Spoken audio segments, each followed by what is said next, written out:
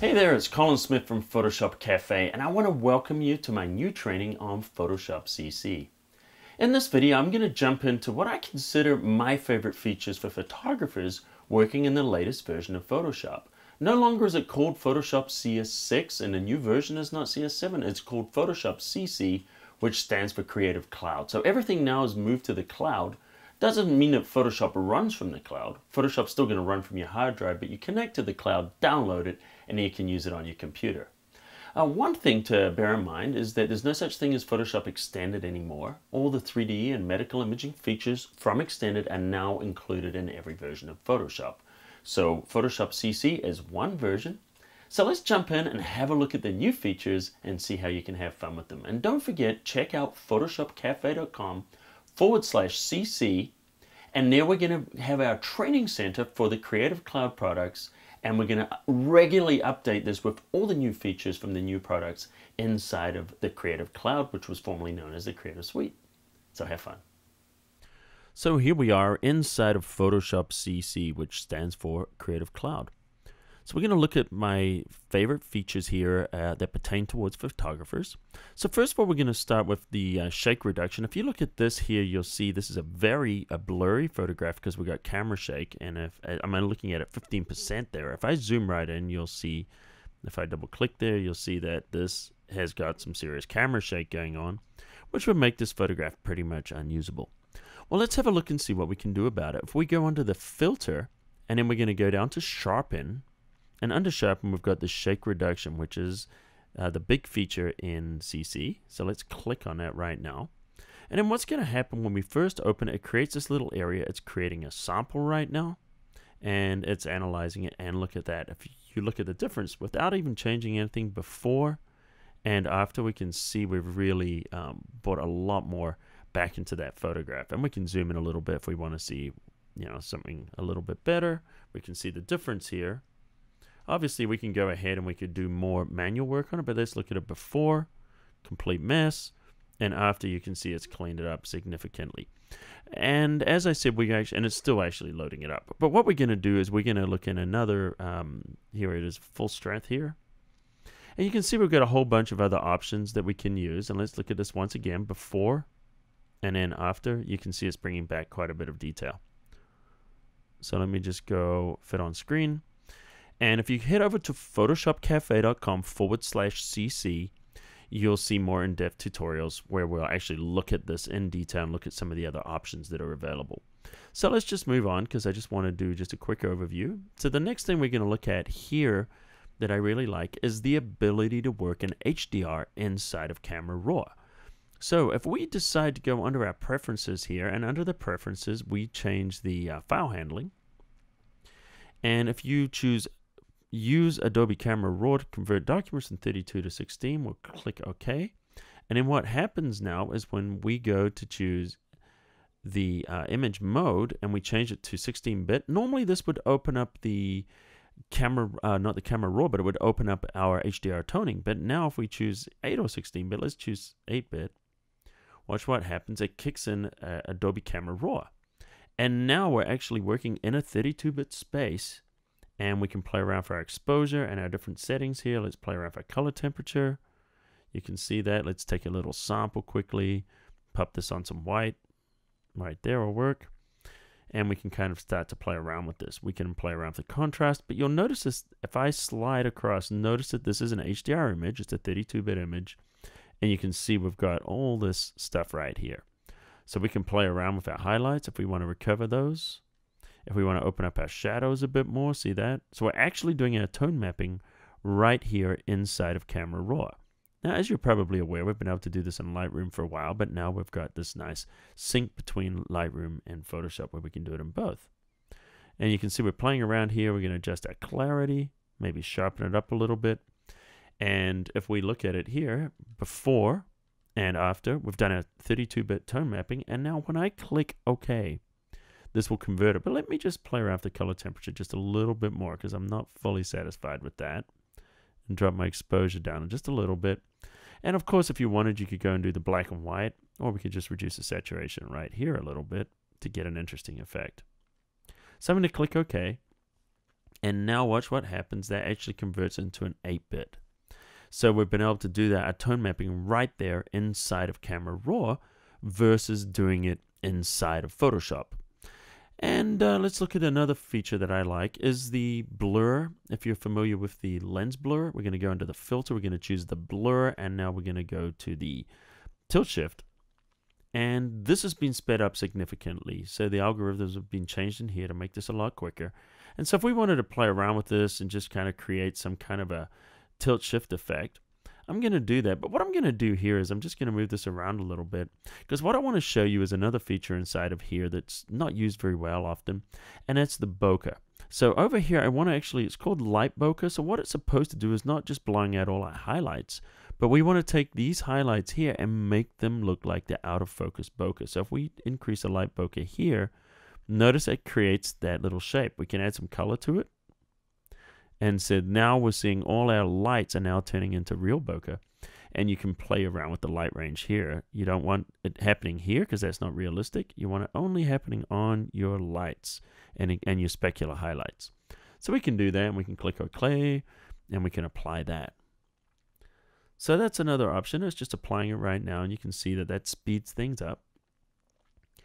Next thing that's new is let's have a look. Here we are. We're looking at a shot here that I did in Death Valley.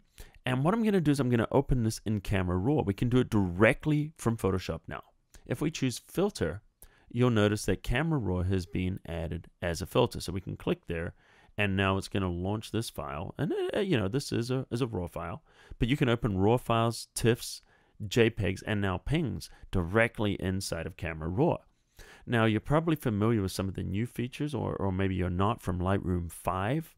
A lot of these features have been moved over here to Photoshop. But here we are. We can just make some adjustments in here, play around with some of this, give it a different kind of a feel. Let's put a little black in there. Let's add some clarity to just kind of sharpen that up a little bit. And we're just kind of starting to play around with it. Now we can use our radial filter. If I hit down the Control key and double click, it will add this. And now we can create some kind of, vignetting effects, or we can do other things too. If we want to maybe just change the color temperature outside of there, we can make it warm and cool on the inside. You see that? Or we could, obviously just create a vignette. The other thing we can do is we have the option where we can flip this over. Right now, we're just looking at it this way. Let's scroll down, and we change from outside to inside. And now our oval is actually on the inside, and we could play around and do different set of effects on the inside of the photograph here. Play around with our color temperature, maybe warm it up on the inside or give it a tint. You can see we can have a lot of fun with this. We can change the size of it, dragging it around. Hold the Shift key, and that will constrain it. So we can actually just move this around to an area of interest, perhaps, if we want to do this, and maybe change the shape a little bit. And let's bring our color temperature back. Maybe we just want to overexpose this just a little bit there. And then when we click away, we actually move the rest of the image as a whole. See that? So we could darken off the rest, just kind of adding a little bit more interest there. Our other things that work here too is our, we can do our brushes here. We get to use our, a spot healing brush. And you can see it works just healing there, just cloning like normal. Or if we want, we can actually decrease the size. I'm just hitting the left bracket key, and I can actually use it as a healing brush by dragging it now. And notice it's sampling a different region.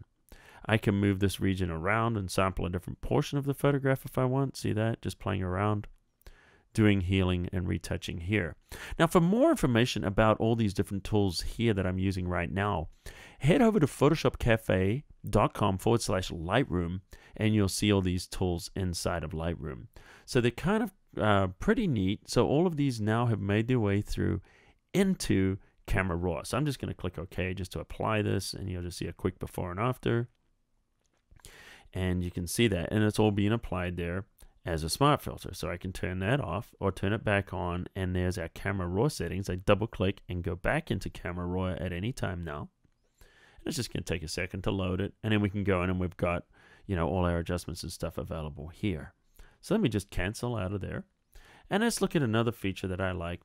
And I just created a black and white here, and what I'm going to do is I want to sharpen this. The Smart Sharpen filter has been redone. So let's choose Filter, and we're going to go down to Sharpen, and we're going to go to the Smart Sharpen.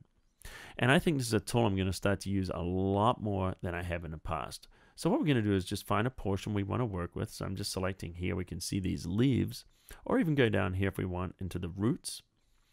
And the way this is working is quite simple, really. We can change the size of it just by dragging. Notice that. So we can make this thing huge or small. And we can also change our magnification here. I'm going to zoom into 100% so we get a better idea of what's going on. So let's have a look. What we're going to do is we're just going to turn the amount up pretty high. And we'll see, here's our preview here. And now I'm going to change up the radius until we start to see halos. See those halos around there? Let's bring it back down until we can control them. And if they don't look good there, let's go up here in the sky. They'll probably be easier to see. So there we go. There's those halos. Bringing down the radius until the halos disappear. It's about there. Now we set the amount that we want. And if we're looking at this picture here, we can start to see, you know, what's happening. Maybe a little bit more in the amount. And we're starting to see some nice sharpening going on here. So the other thing that we can do is we can actually reduce the noise. So we've got noise reduction built in here now. So we can keep the level of noise about the same so we're not sharpening our noise in our artifacts. The other thing is if we twirl this down, we look at our advanced settings. Let's click in there. Look at our shadows there. You'll notice if we turn that off, there's noise. There's always more noise in the shadow. So we can actually fade that out a little bit so we're not sharpening the noise in the shadow. And same thing for the highlights. You know, sometimes you get this kind of effect up here where you've got a lot of things going on. And in the highlights, they can just start to look just a little too much. So we can fade those out as well so we're not sharpening overdoing those highlights. So now if we look at our image here and we look at it before, we turn off the preview and then we do it after, we can see we got some good sharpening. I'm actually going to crank this up a little bit higher so you can see better. So this actually takes us here from a soft photograph here to something just really nice and crisp. And that's one of the things I really like. Other things worth mentioning in here, inside the Photoshop CC or Creative Cloud, there's now no extended. All the extended features are now moved into regular Photoshop, which means that the 3D and medical imaging options are now available. Let me just double click here to zoom in a little bit and you can kind of see what we've got here with the sharpening. So you can see that it does a really, really nice job. I might actually find myself using this now more than the unsharp mask or the other options of sharpening that I've used in the past. A couple of other things worth mentioning too is here, if we click this button here, we can actually sync our presets. So a lot of our different presets here that would include our actions will actually sync with the Creative Cloud now, including brushes and gradients and other tools. We have this option here. We can click if we want to post this image, and it will actually go to Behance, which is part of the cloud now. It was actually acquired by Adobe. And it actually gives you the ability to build your own gallery online. So here we go. We can put our information here, and I can go ahead and I can start to share this online and have people come in and make comments with my photographs. So that's just a quick overview. And once again, as I said, for more detail, jump into PhotoshopCafe.com/cc for our Creative Cloud Photoshop learning site, where we've got other videos where I'm going to go more in depth with these different features and show you how they work and give you some more inside tips and tricks. So thanks for watching. I hope you enjoy what we've got here for you.